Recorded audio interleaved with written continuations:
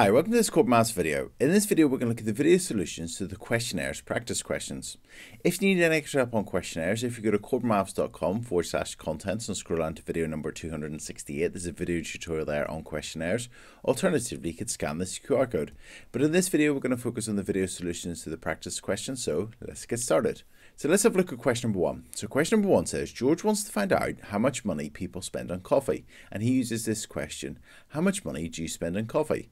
And he's got four response boxes, and they are £5 to £10, £10 to £30, £30 to £50, and over £50. And we've been asked to write down two criticisms of this question. Now you can actually see quite a few criticisms of this question. First of all, in terms of the question, it says how much money do you spend on coffee? But there's no time scale. It doesn't say how much money do you spend on coffee each week, each month. So, people might be thinking, how much money do I spend coffee each week or each month or even over the course of their lifetime? So the question's a bit vague, so it should include a time scale. Also, in terms of another mistake, if we look at these response boxes, we've got £5 to £10 and £10 to £30. So if I believe that I spent £10 a week on coffee, would I tick this first box or the second box? And likewise, for £30, I could tick this box or this box. So the categories overlap, so they shouldn't overlap. They should be clear in terms of either if it's £10, I should tick this one or I should tick this one. Also, in terms of under £5, there's no box for under £5. So in terms of our criticisms, the first criticism that I've written down is the boundaries overlap. So in terms of the £10, it could be either this box or this box, and likewise the £30. Another criticism that I've written down is the fact there's no time scale. Is it a week, a month, a year, and so on? So there's the two answers. Now, I did say I wrote down two criticisms, but I'm going to list three because you may have chosen two out of these three. And another one is the fact there's no option for £0, so no money, up to £4.99. So there's nothing for below £5 a week or a month or whatever the time scale would be. So there's nothing for below £5. Okay, let's have a look at part B. So part B says design a better version of this question and to include response boxes. So in terms of the question, I've written down how much money do you spend on coffee each week? So in this question, I've given a time scale each week. And in terms of the response boxes, I've written down 0 to £4.99, £5 to £9.99, £10 to £14.99 and £15 or more. So those boxes, they cover all options and they also don't overlap. So for instance, if it's £5, you're going to tick this one. If it's £10, you're going to tick this one, and so on. And then if we carry on, we're told George asked 10 people in his class, explain why this sample may not be reliable. So George asks just 10 people in this class. Now he wants to find how much money people spend on coffee. Now first of all, in terms of this 10 people, they're all of the same age, all in his class. So the fact that all the people in his class will be a similar age, there's no variety in age. So for instance, younger people may not drink as much coffee as someone who's a bit older. So that's why his sample may not be reliable, because it doesn't include a range of ages. Okay, let's have a look at our next question. So question number two. Question number two says, Aidan wants to find out people's opinion on a new road being built. So there must be a new road being built and Aidan wants to find out people's opinion on it. And this is his question. A new road will cause a lot of traffic for the village. Don't you agree? And the options are yes, maybe, unsure. Now this question is a leading question. It says, don't you agree? So a new road will cause a lot of traffic for this village. Don't you agree? That's a leading question that he's trying to get people to agree with him. And then also in terms of his response boxes, we've got yes, maybe, unsure. There's no option for no. Someone may disagree and say, well, the new road won't cause a lot of traffic for the village and it might actually improve the traffic. So write down two things that are wrong with this question. One option is the fact that Aidan's asked a leading question. He's saying, don't you agree? He's trying to influence the responses. And also, there's no option for disagreement. Someone can't disagree with him using his options, either yes, maybe, or unsure. So Aidan clearly doesn't want people to say that the new road won't cause traffic. Okay, let's carry on. Part B says design a better question. So this is the better question that I've written down. I've said, do you think a new road will cause an increase of traffic in the village? So do you think that a new road will cause an increase of traffic in the village? And here are my response boxes. I've written yes, unsure, no, no opinion. And that means that either people can agree with the question, so they do think that it will increase the traffic, or no, they can disagree, or they're unsure, they're not entirely sure, or they've got no opinion, so maybe they're not from that village or they don't know the area. So that's the better question that I've written. Okay, let's look at our next question. So question number three. Question number three said, Mrs. Martin wants to open a new restaurant in her town. So Mrs. Martin's going to open a restaurant in the town, and she wants to find out what type of food people in her town like. So she wants to find out what type of food the people in her town like before she opens the restaurant. And we've got to design a suitable question that she could ask to find out what type of food people like. So the question that I've written is, what type of cuisine do you prefer? Or what cuisine do you prefer? Or what type of food do you prefer? And then I've got some options where we've got Indian, Chinese, Italian, Mexican, or other. And here with these response boxes, we've got a selection of boxes that they could choose, and then we've got other, so that if it's not one of the options we've listed, then they can write their own. So that's the question that I've written. Okay, then we carry on. Mrs. Martin posts the questionnaire. So we've made this questionnaire. She's going to post this questionnaire to 100 people chosen at random across the country. And we've been asked to explain why that's not sensible. Now, Mrs. Martin wants to find out what people in her village like, what type of food the people in her village like. Now, she's posting this questionnaire to 100 people across the country. So she'll be very lucky if any of those questionnaires are received by the people in her village. So explain why this is not sensible. Well, the restaurant has been opened within her town. It would not be sensible selecting random people across the country that are unlikely to dine in her restaurant, because if she's choosing people across the country, it's not going to be focused on the people within her town. She asks her friend, do you agree that curry is better than pizza? So give 2 reasons why this is not a good way to find out what people in her town might like to eat. So she asks her friends, do you agree that curry is better than pizza? We were asked to explain, give 2 reasons why that particular question is not a good way to find out what people in her town might like to eat. So first of all, it's a leading question. Do you agree that curry is better than pizza? You're trying to get the people to say yes, that curry is better than pizza. Another problem with that question is there's no option for alternative responses. We've got curry and pizza. What if she wants to find out what people in her town like to eat and it's not curry or pizza? It might perhaps be they prefer fish and chips, or they prefer Chinese food, and so on. And another problem is she's only selecting her friends. She's not selecting people from the entire town. Her friends may not be representative of the entire town. Her friends may be all of a similar age. She may have met her friends in a restaurant, and they've all met through that particular restaurant that they love. So just choosing her friends may not be the best way to find out the opinions of the entire town. They may not be representative. Okay, let's look at our next question, question number 4. So question number 4 says, the manager of a cinema wants to find out how often people go to the cinema. And she uses this question on a questionnaire. So she wants to find out how often people go to the cinema. And the question says, how often do you go to the cinema? A month. Well, that's good because it's got a time scale, a month.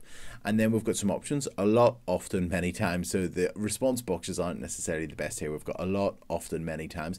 Now, looking at the question itself, how often do you go to the cinema a month? That question is actually quite good. But I would include some numerical boxes. I would have some options where they've got, 0 to 3 times, 4 to 6 times, and so on. So part A says, write down what's wrong with this question. Well, the options are vague and too similar. So the 3 options, the 3 response boxes are too vague. A lot, often, many times. A lot to someone might not be very often to somebody else.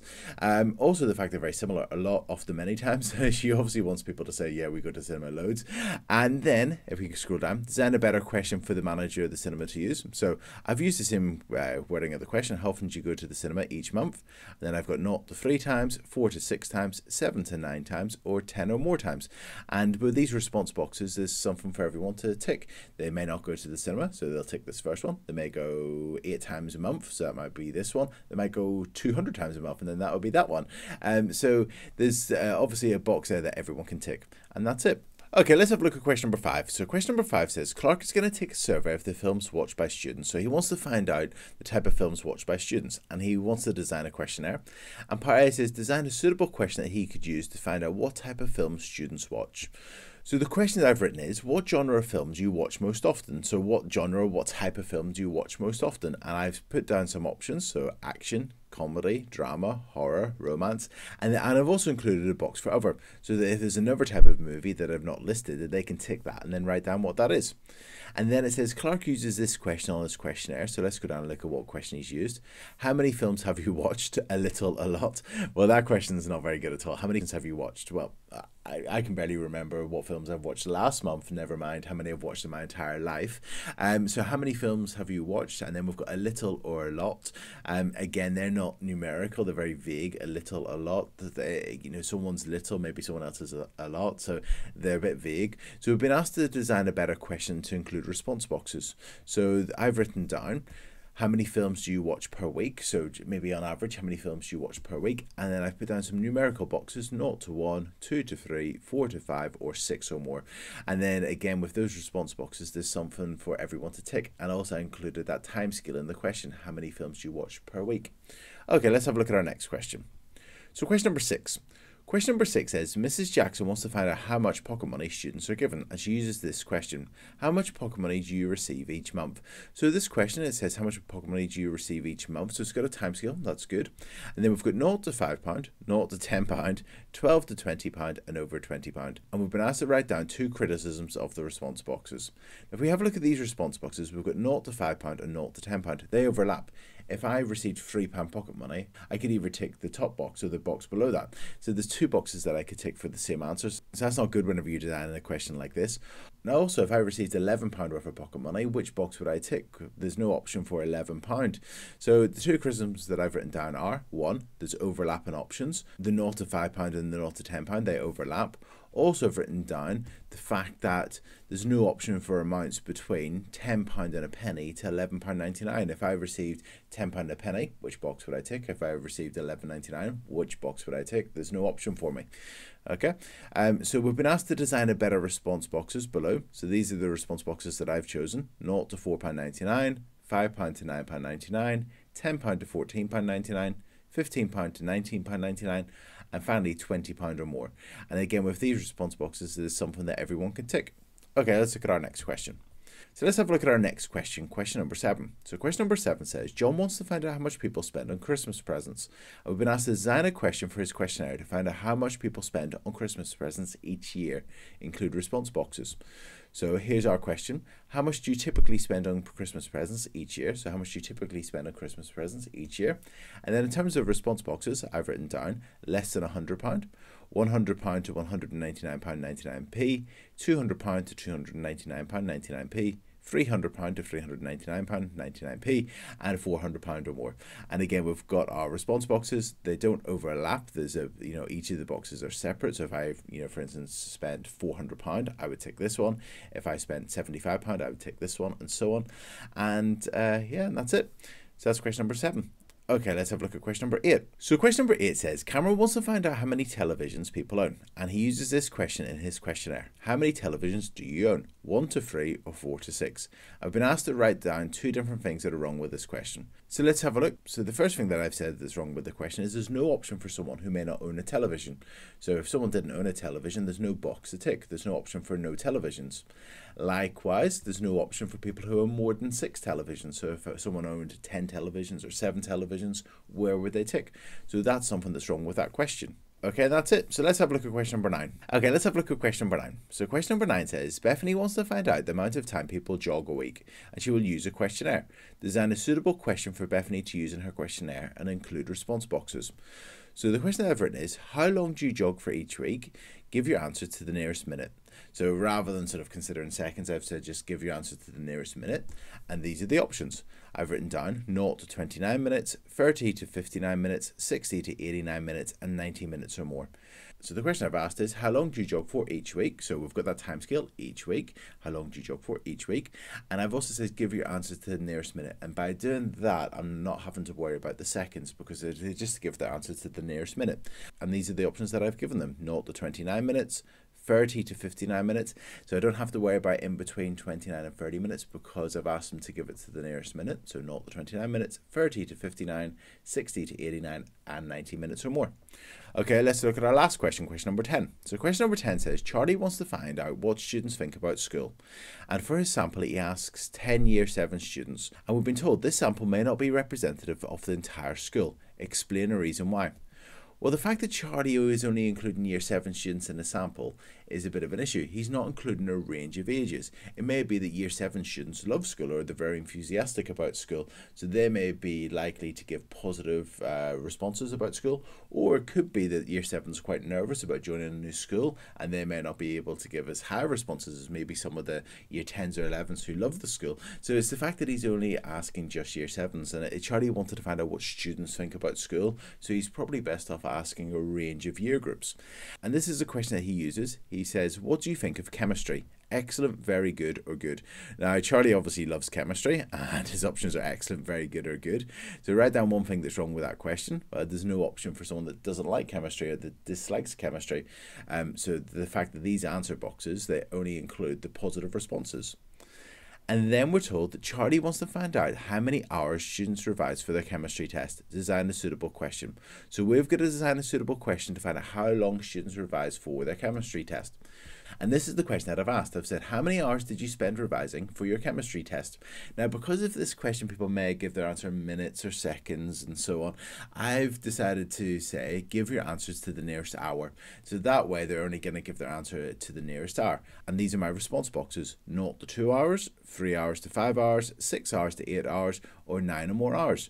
So there's something for everyone to tick. If they didn't revise, they would tick this top one. If they revised for 15 hours, they tick the bottom one. If they revised for 7 hours, they tick this one, and so on.